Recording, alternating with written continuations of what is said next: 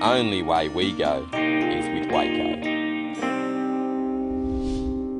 Now here we are, we find ourselves in the middle of Cape York, Australia. Pretty much in the middle of nowhere because there's nothing around bar us again, and we're hungry. Thinking a bit more of a luxury food this evening. I'm gonna have a go at pizza. I'm gonna cook you up a couple of different ways of doing pretty basic, ham and pineapple, Jason Roddo style camping pizza. So, gonna give that a shot. We'll start off with a few ingredients that I do have. Besides the ham, which I'm gonna substitute as bacon, we're gonna throw in some onion, a little bit of coriander on some of the pizzas, and barbecue sauce because I just purely love barbecue sauce.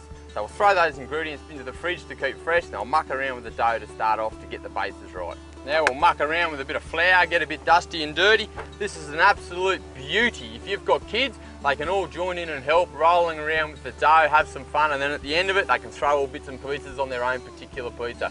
Now when mucking around with some bread or dough or dampers, it's imperative that you actually put down some flour first. We roll that around, spread it around. Like I said, it's unreal for the kids. They love this sort of stuff. Okay, so our first weird looking object is this one here. So I'm gonna have to make a pizza dough that's actually gonna fit that shape.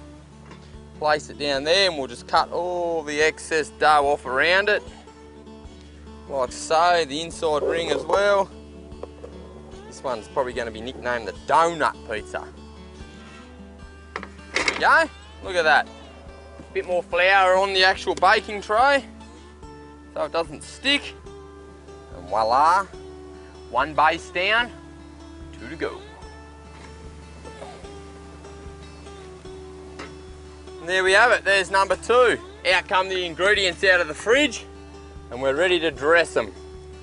First dressing, tomato paste. Pretty obvious this one. I think it's pretty much a base for nearly every single pizza. Now, trick of mine, barbecue sauce.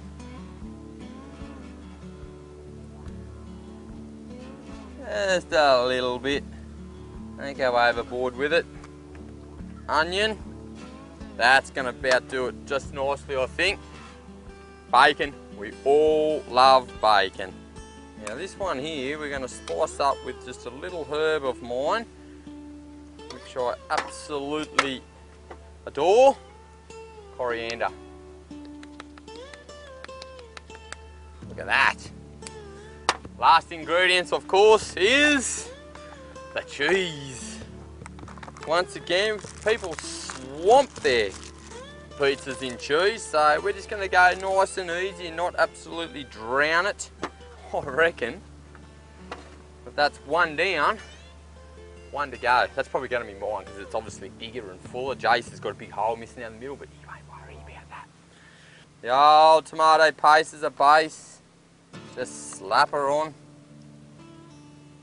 This is luxury food when you're out camping, and to tell you the truth, it's not that hard. If you get someone making up a dough or a bread mix, you can keep this left over in the freezer. It'll last for months in the freezer. And that's what we've done. We've just pulled it out knowing full well we're going to have a bit of a pizza cook up one night. You're probably wondering why I've got such a funny pizza dish. The camp oven here, the hillbilly camp oven that we use, this dish here actually sits about 200 mil up off the bottom, which is pretty good for cooking pizzas because you don't want it sitting directly on the bottom and all that heat there, it's going to burn. So you want it sort of raised just a little bit so it sort of ovenises as much as you can.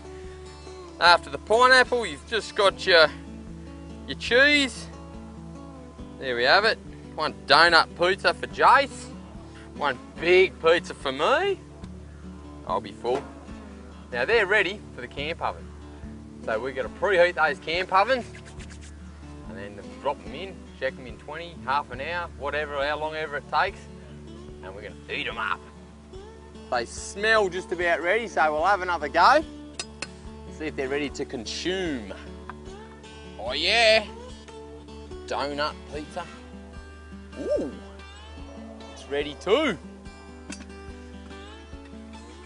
Good as gold. Whip them out, throw them on the plate, cut them up, and we'll have a taste, eh?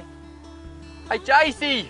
What's up, mate? Come over and have a taste of this pizza. Ready to go. That's yours. Yeah, and I'm also going to have some of yours as well. There you go, mate. Where's half the middle of it? Where's the guts out of my pizza? I don't know. Pizza's supposed to be round. It's round, it's got two circles, one on the outside, one on the inside. Count yourself lucky. Taste that and tell me what you think.